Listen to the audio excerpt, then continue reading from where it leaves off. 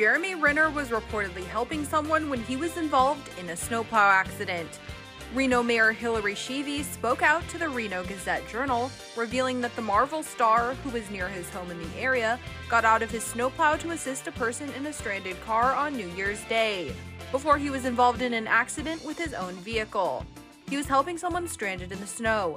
He is always helping others, Hillary said, the outlet reports.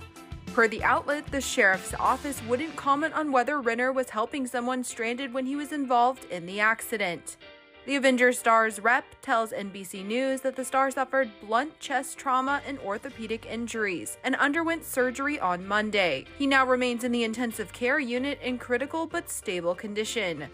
The 51-year-old's rep previously confirmed to NBC News on Sunday that the actor had been hospitalized after experiencing a weather-related accident while plowing snow. The beloved star is known for his role as Hawkeye. In November 2021, Access Hollywood spoke to him about how he trained to get into character for the iconic superhero. Jeremy, you obviously have played Hawkeye for about a decade now. What do you remember when you had to train, to get into character?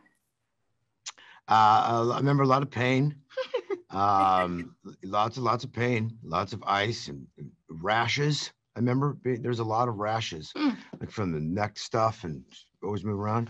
And again, this is, brand new. It's brand new for Marvel as it was for us, with a bunch of Avengers, in costumes, fighting. And there's a lot of preparation, probably over preparation. And it's gotten seemingly a lot easier in my mind than it was from the beginning.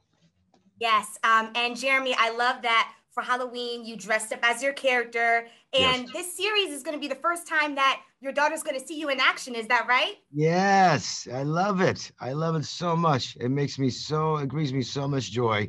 And I get to watch something that I've been in, and that's kind of nice. I've not done that either, but get to watch it with my daughter. And yeah, I'm really excited. I mean, it's putting me in the Christmas spirit, and just nothing but Harding, just Harding. Feeling good.